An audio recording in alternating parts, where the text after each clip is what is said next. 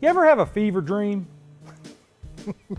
Not necessarily that you have a fever, but you have that dream where you go, you know, what I'm thinking, it just might work.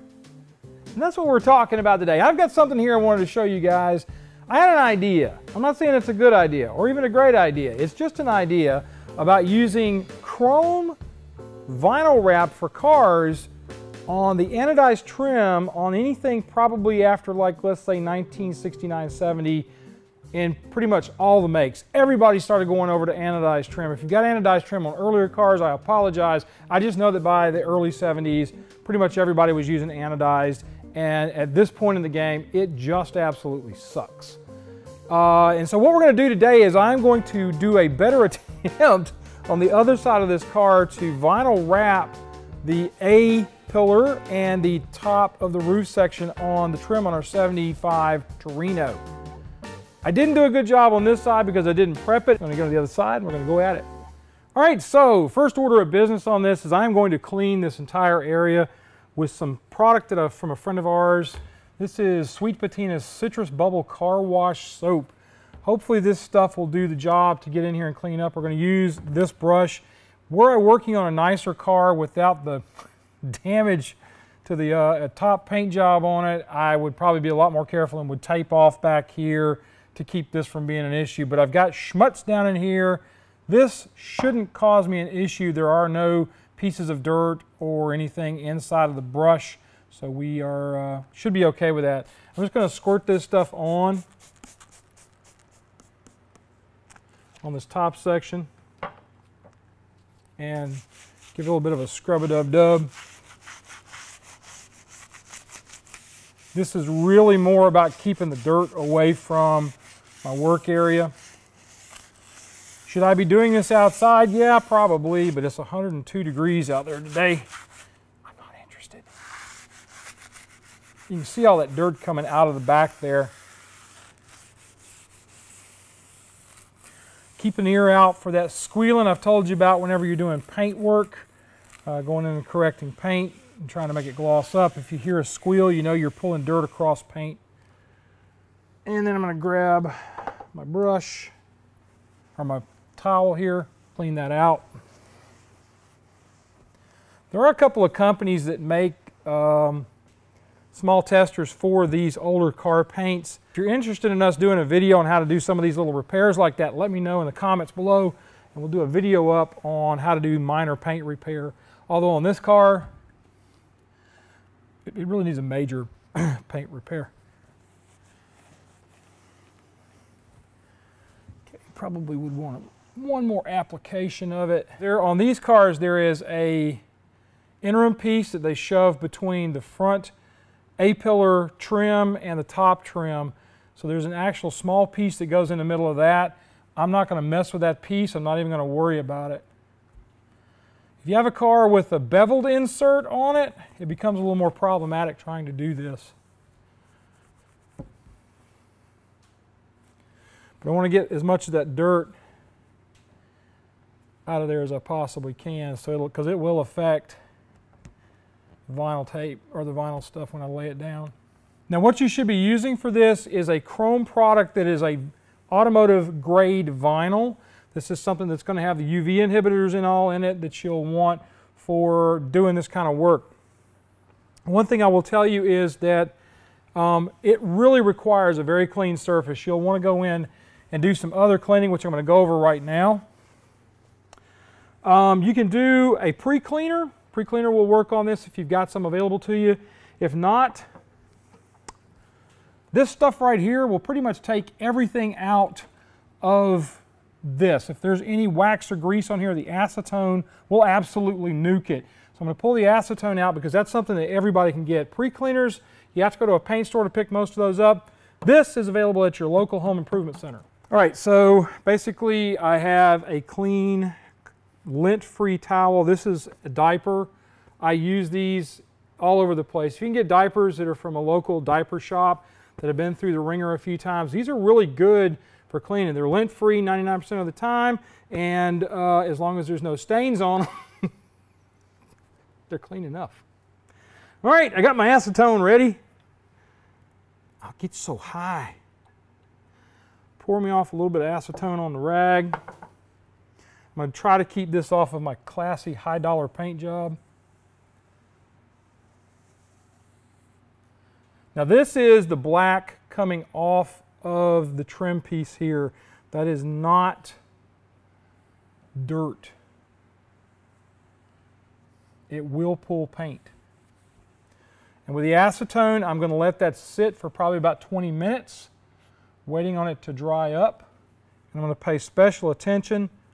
Ooh, tasting colors. I'm going to pay special attention to the very end piece here with the acetone, because that's where you're going to do most of your stretching work and your pulling work, and you're going to want that area to be particularly clean so that the vinyl tape will stick to it. You can see where it's actually pulling the single stage paint off the car too.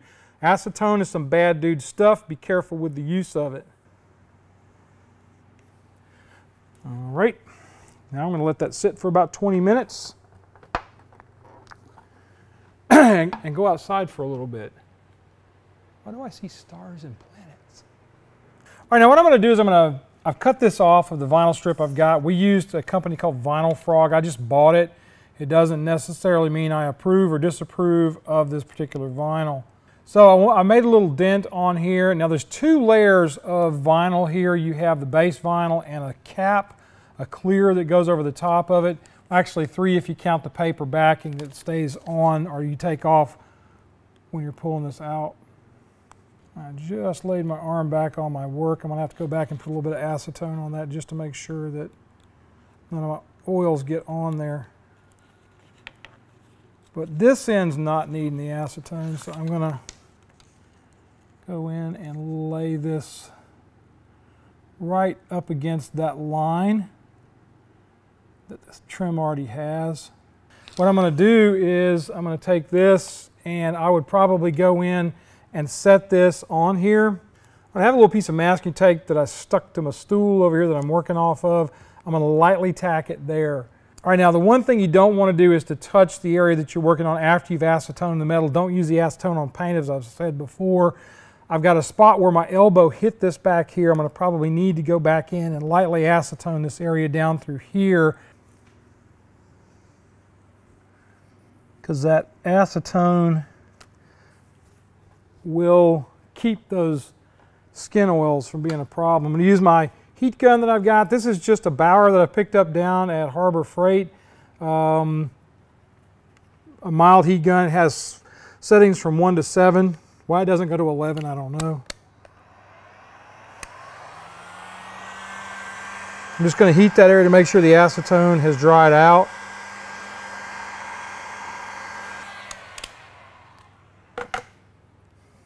Now what I'm going to do is I'm going to peel back some vinyl.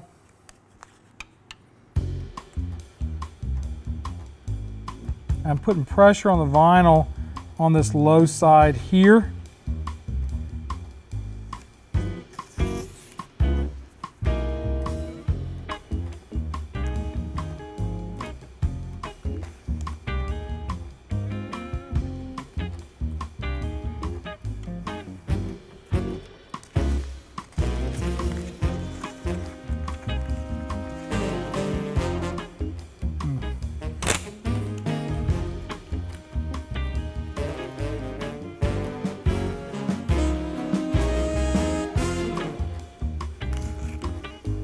I'm having to actually put downward pressure because there is an arc to this. So I'm putting a little bit of downward pressure on it to get that to set. I'll leave that like it is for right now. Now I'm going to try to go back up here and set this into the channel. Using my fingers only for right now to do the set.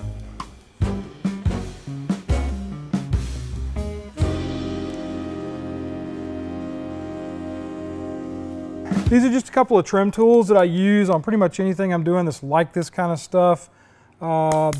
Just basically plastic tools. Make sure your edges are nice and flat and clean. when you're trying to do sets like this. Now, like I said, there is a clear vinyl coating on the top of this chrome vinyl. And I don't know if this is going to work. This is an experiment on my part for sure. I'm going to grab my heat gun, turn it up to 5, and run that along that channel.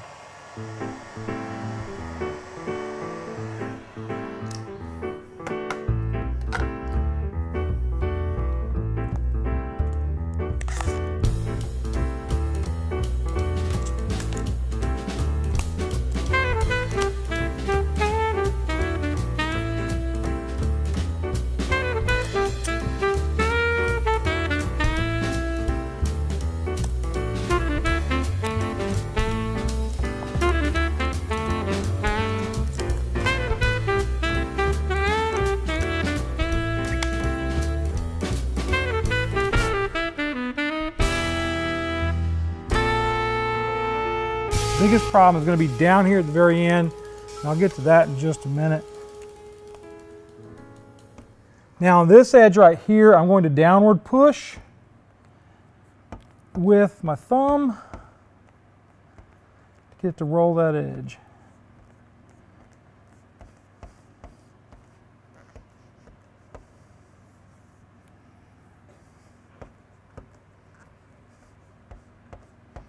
All right, now I'm just taking this and I'm running this along the bottom edge to roll that over. And I'm going to have to cut back on some of this a little bit. Compared to what it did look like, this looks a lot like what anodizing looks when it's brand new and fresh. What you'll want to do is you won't put paint in these lines. You'll want to get some 3M tape stripe and like a semi-gloss or a flat black and put that back in here with tape stripe, rather than trying to go in and paint it, because the paint won't stick to this vinyl stuff very well. All right, I'm going to try cutting this out a little bit and going in and picking this and seeing if I can get the clear to come off of it. I have to get my glasses so I can see what I'm doing. All right, I'm cutting down the top here to get rid of the excess. I'm going to cut up and away at the back.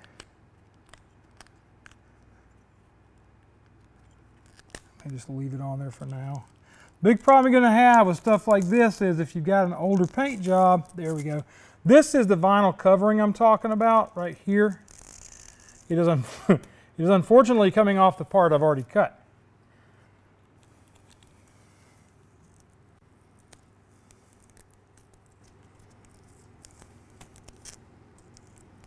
Looks like I'm not really picking tons of other color off. Some of these areas were already pretty light on color. Roll that back. Take my blade or my trim tool and lay that over and in.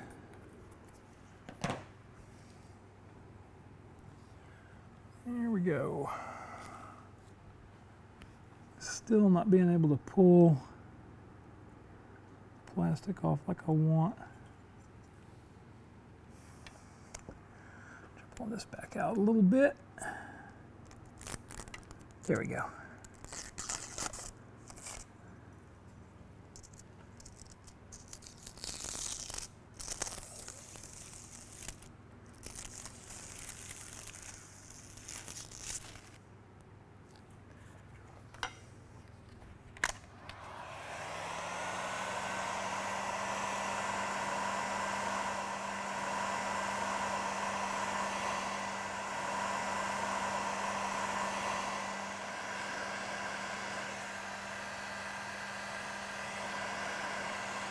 Using a little bit of heat to see if I can make this lay in better. I got a pretty big bubble right here.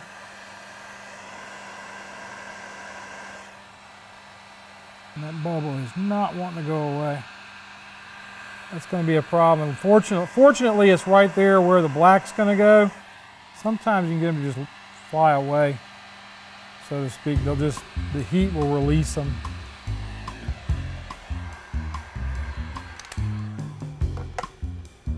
Okay, now for the fun stuff.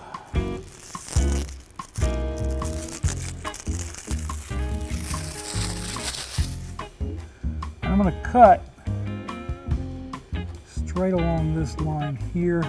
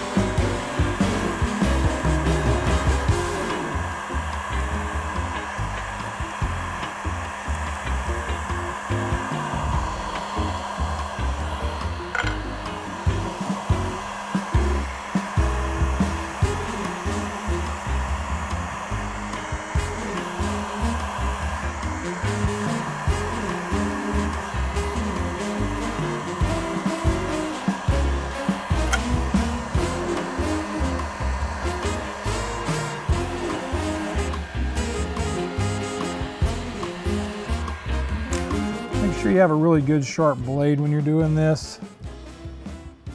Dull blade, it's not your friend.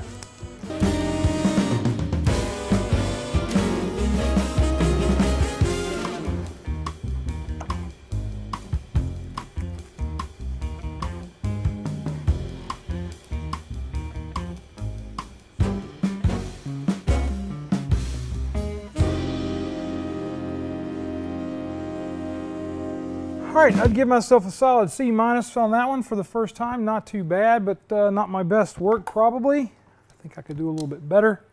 Ooh, sweaty even in here. The nice thing about this is this stuff is cheap. I could pull this right back off here, re-clean it, and go at it again with some more product. I got like 10 bucks total with this stuff from Vinyl Frog. There's things I'm learning from doing this, so don't look at it and say, well, I'm not going to do that because it looks like he just screwed that up and he's never going to be able to fix it again. That's not true. You can pull this back off, use a little bit of heat, it'll come right back off of here, clean it down with some more acetone and get going again. But try working on this front one again, or on this one, and see what you got. But if you take a look at this, if I had the black tape to go down the center of this, I judge that most people walking by at a local cruise show are not going to look at that and go, wow, look at the mistakes he made up here, or gee, I wonder what's wrong with the chrome trim. So what I'm telling you is you can get away with it. I think this would actually work pretty well, maybe even on the windshield chrome on the front where you've got this stuff that usually takes just a tremendous beating on a classic car. Mustangs are really good for that, the 71 to 73s. You can use your original trim work, use this kind of stuff on a larger sheet maybe, and then you can get this stuff to where it looks really decent on the car. Just a thought. I'm going to go ahead and work on this one and see what we get with it.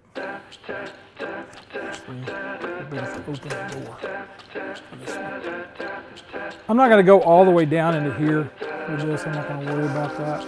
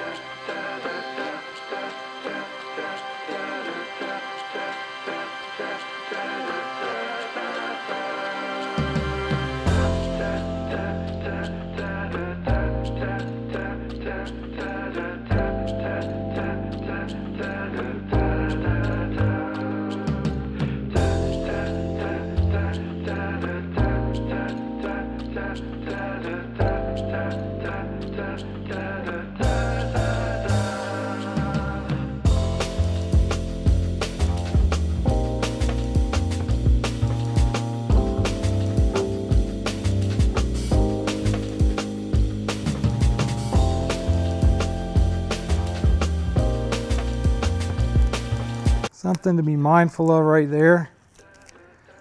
Because when you're sticking this stuff down, you got another layer of it there. It can grab it and run off with it, so to speak.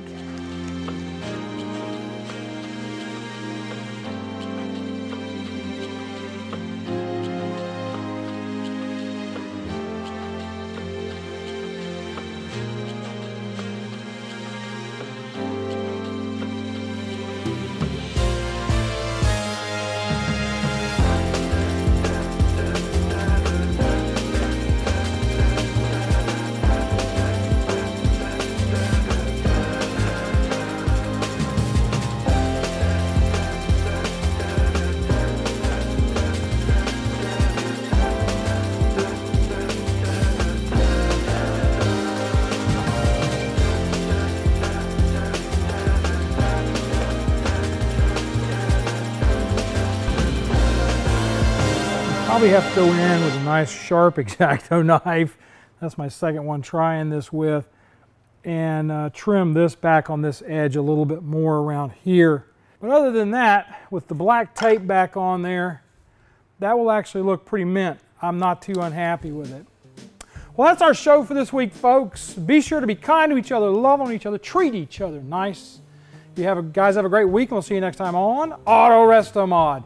By the way, Cam is here today, but this is really not his bailiwick. He doesn't even like doing this kind of stuff. It's what I like to do. So I made him run cameras. There he is, running camera. You guys have a great week.